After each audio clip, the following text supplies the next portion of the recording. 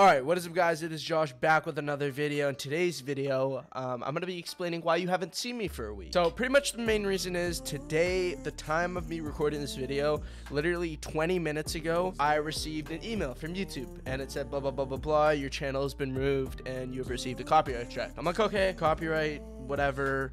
I get these all the time. It's fine. Copyright. I thought it was a copyright claim, but turns out it was a copyright strike, which means that I'm not able to post for a week. And if I end up getting another one by February 2nd, I'm not going to be able to post for 2 weeks, which is fun, that I'm going to be treading on thin ice. But I thought that I owed you guys an explanation as I kind of made a commitment to consistency over the next month or so, as well as started posting consistently and then all of a sudden stopped posting for a week. But if you guys follow up my Twitter, you probably got the scoop early. I put out a tweet saying that I did get banned. You guys probably found out a lot before everyone. But this is just kind of, as of the time that this video goes out, I'm going to have another video to follow up with it, like an actual content video today. And I guess the annoying thing is I had a week and a half's worth of content ready to post on the channel, and having this ban affects me so much because I've just been trying to go consistent, and sometimes YouTube just takes down videos for no reason and gives out copyright strike. Like, it's the most frustrating thing ever, but I'm not gonna let it get me down.